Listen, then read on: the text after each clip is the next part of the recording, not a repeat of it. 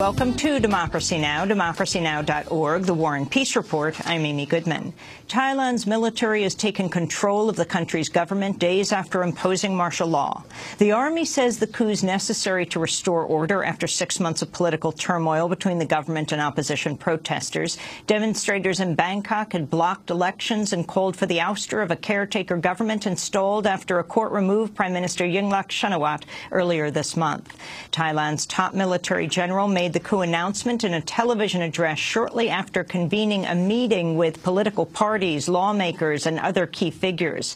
Thailand's last coup in 2006 led to more than a year of military rule. We'll have more on the story later in the broadcast.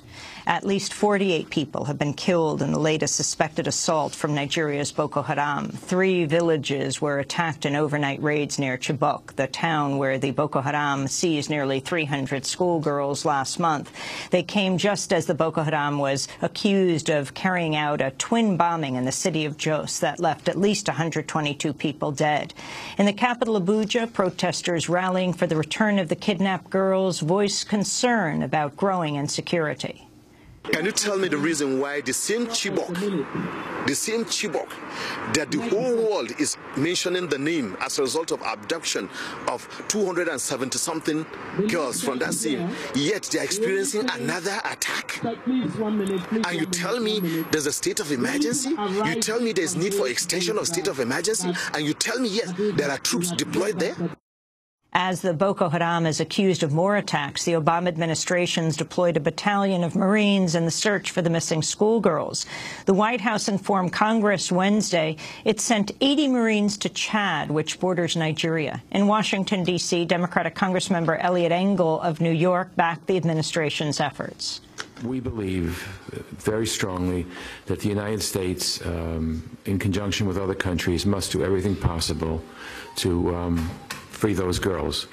And we have technology and other things available to us that other countries don't have that we believe should be utilized in a joint international effort to bring the girls home. China and Russia have struck a landmark energy deal after 10 years of talks. The $400 billion 30-year agreement will send gas from Siberia to China via pipeline. The pact is seen as a major setback for Western sanctions on Russia imposed during the Ukraine crisis, with Russia now sending its main export to one of the world's largest energy markets. The Russian government says it'll veto an expected vote today from the United Nations Security Council to refer the Syrian conflict to the International Criminal Court. Top UN officials have collected a list of figures to target for indictment on war crimes charges, mostly from the Syrian government. But Russian Ambassador Vitaly Churkin told reporters his government will stand in the way. The fact that the resolution is going to vote, we regard as simply a publicity stunt, which will have a detrimental effect, unfortunately, on our joint efforts in trying to resolve politically the crisis in Syria. But what will come will come. It'll be Russia's 4th straight veto of a UN Security Council measure on Syria. The U.S. agreed to support the resolution after ensuring Israel would not face prosecution related to its occupation of Syria's Golan Heights, which it seized in 1967. President Obama's vowed to tackle a scandal engulfing the Department of Veterans Affairs over lengthy delays for medical treatment at facilities nationwide. The VA has come under scrutiny after it emerged health clinics in Arizona and Colorado used elaborate schemes to hide records of patients who waited too long for care, causing dozens of deaths. Speaking after a meeting with Veterans Affairs Secretary Eric Shinseki, Obama called the delays and cover-ups intolerable.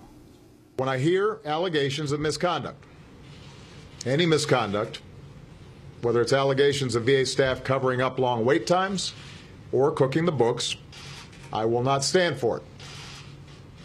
Not as Commander-in-Chief, but also not as an American.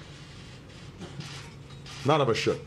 The number of Veterans Administration facilities under investigation has more than doubled to 26 since last week. Asked by reporters if General Shinseki's job is on the line, Obama avoided a direct answer but did not rule out his departure. I know that Rick's attitude is if he does not think he can do a good job on this, and if he thinks he's let our veterans down, then I'm sure that he is not going to be interested in continuing to serve. At this stage, Rick is committed to solving the problem and working with us to do it. And I am going to do everything in my power, using the resources of the White House, to help that process of getting to the bottom of what happened and fixing it. The Supreme Court has stayed the execution of a Missouri death row prisoner who was set to become the first to be executed since Oklahoma's botched killing last month. Russell Bucklew's attorneys asked for a stay because he suffers from a medical condition they say could cause him undue suffering. Bucklew won an initial stay Tuesday, and the Supreme Court followed up Wednesday with another ruling halting the execution and sending the case back to a federal appeals court. The court's ruling marked a shift from a pattern of rejecting similar cases, suggesting justices may be concerned about the secretive and unregulated compounding pharmacies that provide the lethal injection drugs states like Missouri refuse to disclose. We'll speak with Bucklew's attorney after headlines.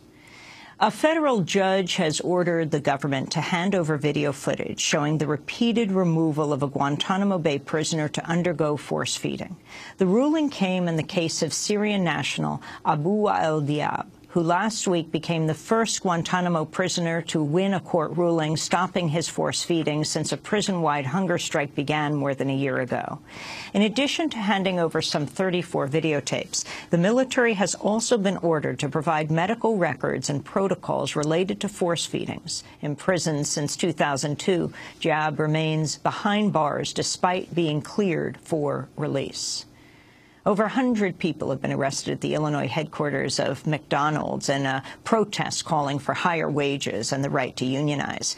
A crowd of up to 2,000 people, including several hundred McDonald's employees in uniform, marched on the company's Hamburger University campus near Chicago.